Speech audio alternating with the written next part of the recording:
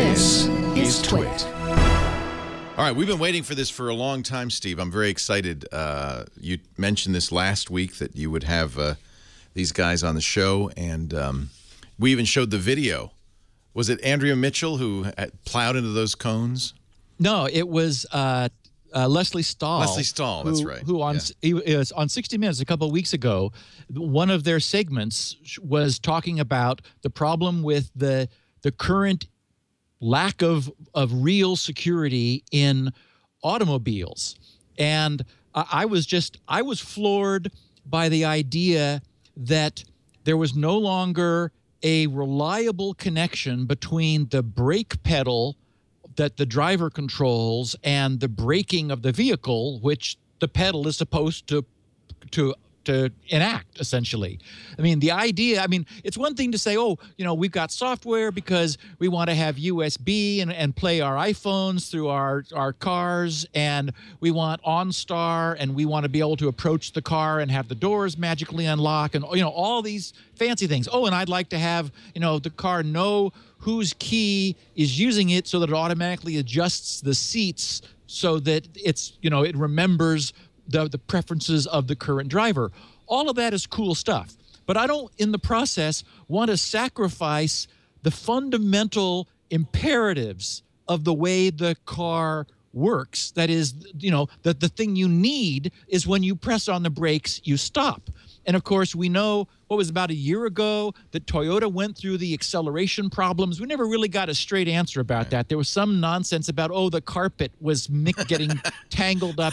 That was their story. In the accelerator pedal. Yeah. Okay. And then a couple of years ago, we covered on this podcast the UCSD researchers who were working with, I think, University of Washington. And that was sort of the first surfacing of our sort of this low-level concern that something was wrong with the way cars were being developed, that it just, and it's not surprising either, because this is what we see time and time again is a system which is not computerized, then begins to get computers, but the focus is on making it work, and only after the fact, sometimes after a great deal of pain, is making it secure. So by happy coincidence, I was going through the Security Now mailbag a couple of weeks ago, and I ran across a note from one of the guys at Galois, which is the GALOIS.com, who were the people who were shown on the 60 Minutes report, who are recipients of funding from DARPA, because just in the same way that the Defense Advanced Research Project Agency was the originator of the internet, now DARPA has something called HACMS, sort of an awkward acronym, but the best way to pronounce it is HACMS, where they're funding various organizations, whether commercial entities or educational or research or governmental, whatever. They don't really care who they're giving money to, but they've pulled together a project whose goal is to tackle the challenge of truly securing our cars. And so for this week's podcast, thanks to their interest, they're Security Now listeners, at least some of them, we have the guys who have successfully hacked not only cars but UAVs to talk to us about, the nature of the vulnerabilities, how acute the vulnerabilities are, and their focus has been on working with DARPA and the other team members on coming up with ultimately and someday a true solution to this problem. Well, without further ado, let's say hello to Lee Pike and Pat Hickey from Galois.com. Hi, Lee. Hi, Pat. Welcome. Thank you. Good to have you. So what was the brand of car Leslie was driving? No. We can't. Yeah, we've been asked not to. So That's all I want to know. So I don't buy it. All cars have this problem. Yeah. And they increasingly have this problem. There are somewhere as many as 50 so-called ECUs, sort of autonomous subassembly computer units in a high-end car, and even economy cars will have maybe half that, in the low 20s. And so the reason the make and model wasn't shown was, first of all, they don't want to really upset anyone, and it's really not fair to discriminate because all cars today are like this. Well, wait a minute. All cars are like this? I mean, take it away, guys. You can hack my car? Probably not in specific. What we've been part of is, security researchers have found vulnerabilities. We reproduced some of those to help the 60 Minutes folks demonstrate that. So each model would have a different exploit.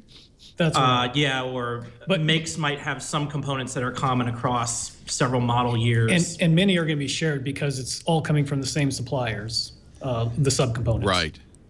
What is the typical avenue of exploitation?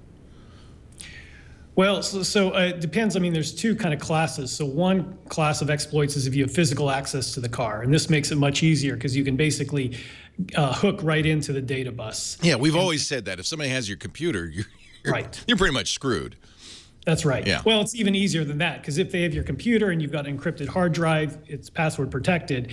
There's some challenge to get into your car. There's no such challenge to get into an automobile. Interesting. And CAN bus is the bus on most of these? That's right. Yeah, we use CAN bus for our audio. Can you hack my audio? One of the problems that you could sort of divide attacks into two categories. There's like a targeted attack where someone specifically wants to attack someone else, like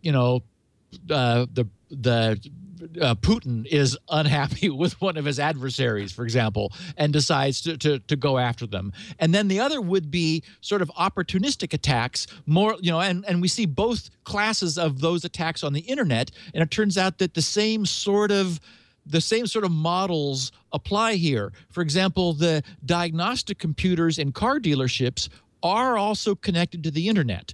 And so when that computer connects to your car, that's a standardized interface, and it's a means for the diagnostic computer to access the networks in the car.